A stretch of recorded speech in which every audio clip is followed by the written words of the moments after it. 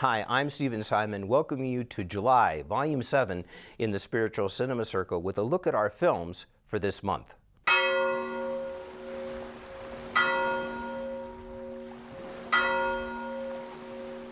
You know, Pythagoras probably walked on this very beach. And if he were here today, he would be amazed at how much mathematical science has learned about the universe. Even a century ago, we didn't know if there were 2 galaxies in the entire universe. Now we know there are 100 billion, maybe even 1 trillion galaxies. What is the creativity that brought forth 1 trillion galaxies?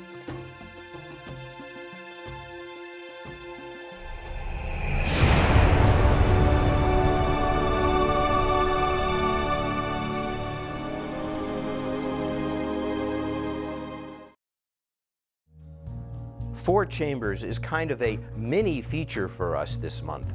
An extraordinary documentary about 4 chambers of life, 4 chambers of our heart. The 4 chambers are really a set of virtues that we can use in our daily lives to help us become more connected to the world around us. Courage, compassion, vision, and wonder. It's easy to forget what a gift this thing called life is. Illustrated by an extraordinary filmmaker and amazing people who are going through journeys of their own. You're loving the world into existence when you give. This film reminds us about how wonderful it is to be human, feeling better about being a human being in the world. All of these films together are an extraordinary journey into that life.